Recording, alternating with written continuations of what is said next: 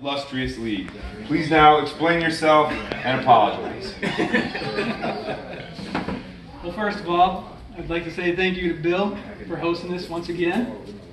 Thanks, Bill. I'll clap. I'll clap.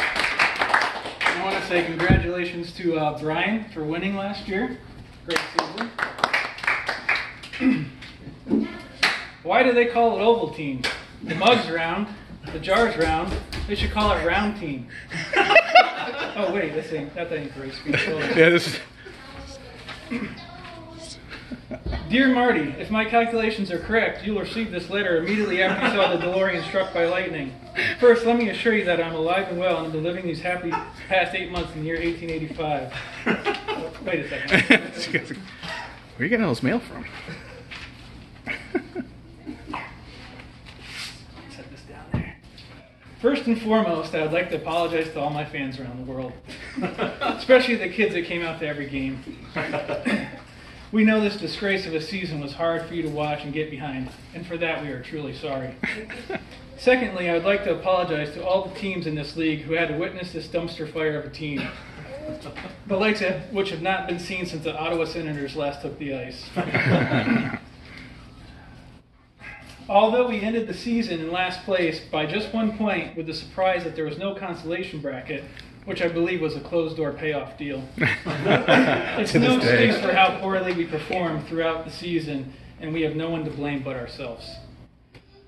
I know over the last several months of the 2018-2019 season, my team has lost a lot of things, and one of them has been our smile.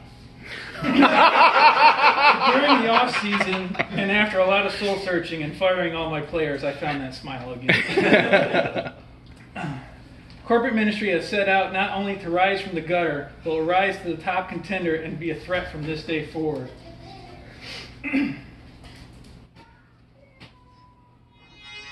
Now let me tell you guys something that you probably already know.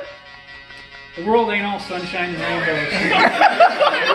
It's a very mean and nasty place, and I don't care how tough you are, you will get beat down to your knees and they'll keep beating you down. You mean nobody's going to get hit as hard as life. But it ain't all about how hard you get hit. It's about how hard you get hit and keep moving.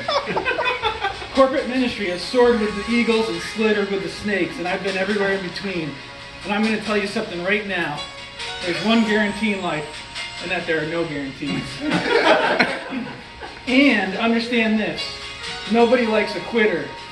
No one said life is easy, and if you get knocked down, take the standing 8 count, get back up, and fight again. The corporate ministry will not go quietly into the night. We will not vanish without a fight. We are going to live on. We are going to survive, because today we celebrate draft day. Hey! And remember, be excellent to each other. Be excellent. Thank you.